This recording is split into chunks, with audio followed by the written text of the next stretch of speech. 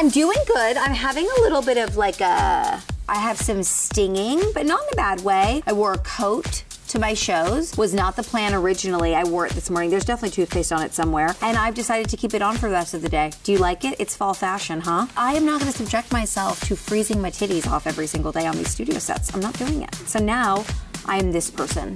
Ladies who lunch at work. Let's do a Get Real. Tori says, will you be revealing baby number 2's gender? Can't wait to hear the name. I don't think we have any plans to reveal the gender. I think we're just gonna let things be until baby comes out. Here's some scoop. We've been having a very difficult time with names. Ro came to me very early on in my pregnancy, and it was very much like, what about Ro?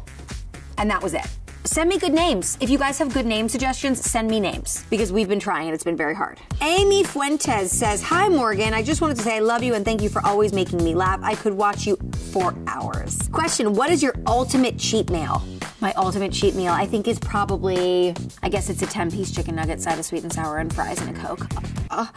The Coke, when it just burns your mouth a little bit. God, there's nothing better. I don't care if the fries are 4 days old. I could always have it. I would also really like to source a raspberry tart that's delicious. I'm talking raspberry, I'm talking custard, and I'm talking just a crispy shell around. I don't want it to be Hostess cupcake. You know, that, what is it when it's like smushy, sticky? What is it? You know what I mean? I don't want that.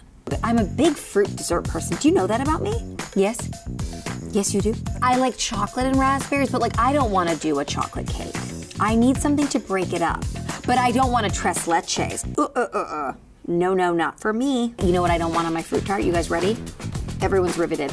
Orange. Why the are you putting a orange? And it's always wet, like it's been soaked in lube. I don't want to suck a lubey orange. I don't want a lubey orange in my mouth. Do you? What are they putting on these tarts? Lily Simon says, would you rather have Phoebe Philo design a dress for you to wear to the Met Gala, or have the Olsen twins? Phoebe Philo. I love me some Ro. Love it. Want to wear it in the day. Want to wear it to my lunch. Want to wear it to dinner. It's not my going out aesthetic. I'm not cool enough to pretend to not care enough. I just can't do it. Phoebe is fashion visionary, and I would definitely stick to her. Words written by me. What are you looking forward to the most in terms of becoming a mom of 2 kids? I'm really looking forward to feeling like our house is even and fulfilled. And I'm looking forward to, I guess, meeting this other person and seeing, I mean, it's nuts. That's insane. I really just got extra credit, huh? Just did it all, banged it out. Oh my God, Tori says, any advice for a newly pregnant mama? Help me with managing nausea, please. Oh my God, I feel for you, girl. I was so sick with Ro, it was insane. To be honest, you just have to grin and bear it. Lots of Gatorade, lots of water, and just honestly throw up as much as you possibly can.